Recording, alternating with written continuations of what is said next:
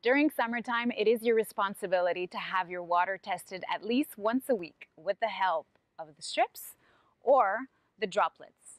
And these tests will help you keep your water clean, safe, and enjoyable to swim in. It is also very important to visit our store at least once a month to have your water tested for a complete analysis and to properly balance it.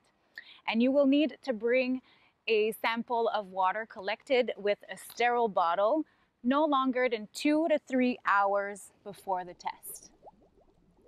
We'll also need the volume of water or the size of your pool and your sanitation system, either salt or chlorine. We will then be able to give you the perfect recipe for your pool, and you'll be able to have a safe environment for your equipment and clean water for your swimmers. And this will yield important information starting with your chlorine level. Your chlorine level should be between 1 ppm and 3 ppm, and 1 ppm if you have an ozonator. And if you have problems keeping your chlorine stable, it's probably due to your pH. Your pH should be between 7.4 and 7.6. A pH that is too high or too low will affect your chlorine level. Remember that the pH of your eyes is 7.5.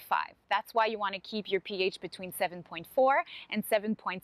So when you go in the water, your eyes won't be burning. That's very important. And if you have a problem with the pH, it's probably due to the alkalinity is out of balance.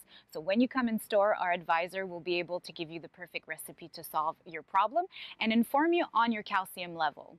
It is another important information regarding your equipment because it's responsible for the corrosion, amongst other things.